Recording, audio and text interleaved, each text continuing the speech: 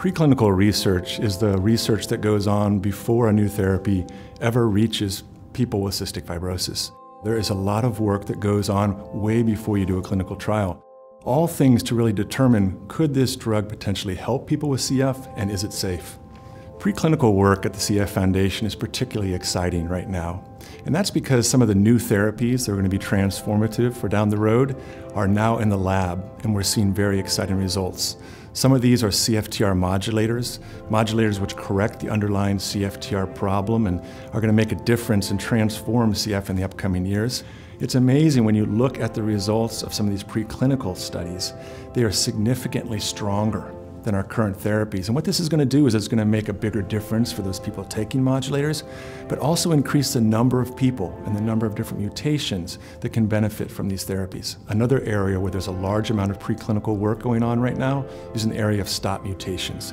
These are harder to treat mutations that may not respond as well to CFTR modulators.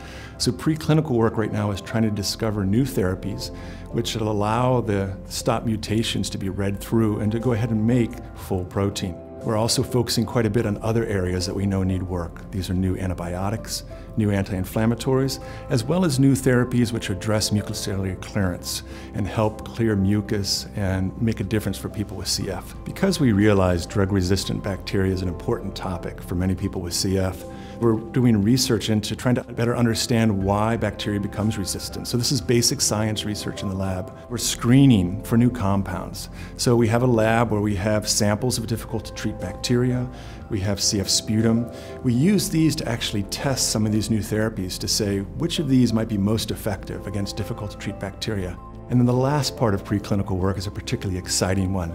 These are the treatments of tomorrow. These are things like gene editing, gene therapy, stem cells, which aren't ready for prime time yet, but if we start working on them now, they're going to make a difference for people with CF in the future. The reason that being involved with cystic fibrosis research is so great is because you know the things you're working on aren't just to try to promote a theory or something that would just help people understand, but it's going to make a difference for people with cystic fibrosis. We've seen that in just the last few years, where one day you're working in the laboratory on a research project, the next day you're going into clinical trials, the following day you're seeing patients benefit from the therapy. There's nothing better.